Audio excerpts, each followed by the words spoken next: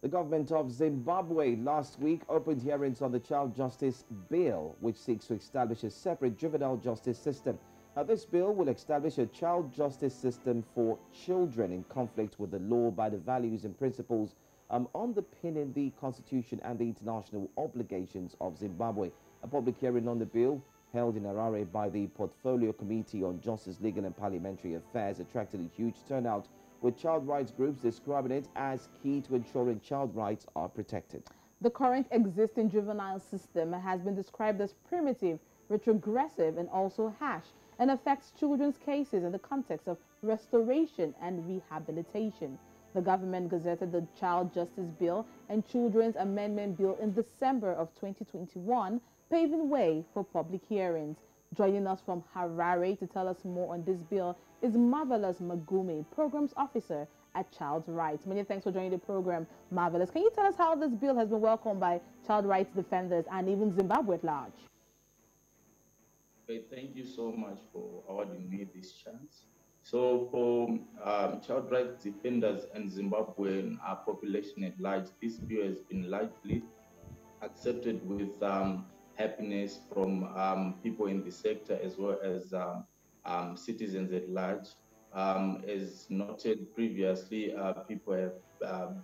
children have been through systems that do not ensure that their rights to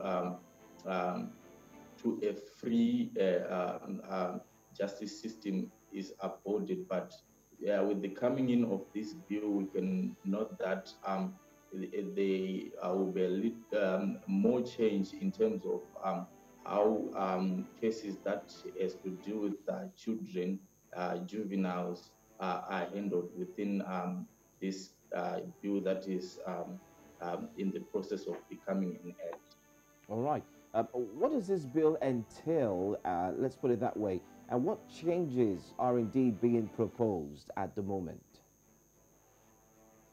Okay, the bill basically is there to establish a justice system for children in accordance with the values and principles underpinning the Constitution and international obligations of Zimbabwe that Zimbabwe signed with the UNCRC and the African Charter on the Rights and Welfare of the Child. So it intends to establish a child justice system for Zimbabwe, and also, in essence, to create a criminal justice system that caters for children. So this bill seeks to also establish guidelines as to how the Zimbabwean Republic Police and the child protection officers that are dealing or handling cases that do with children assess their responsibilities as to what they're supposed to be doing when they have a case with a child that is in conflict with the law. It also wants to provide the extent or the measures that are to be in place with regards to detention of children and their release from detention. The bill also wants to establish procedures for screening children, to create special rules for a child in the justice court. It also will be looking on to provide for legal representation of children, to extend the sentencing options available to children, and also what law enforcers should do when they have a child in custody. For example, reading the rights of the child, and also explaining to the child the offense and the gravity of the offense that the child might have committed. All right, thank you.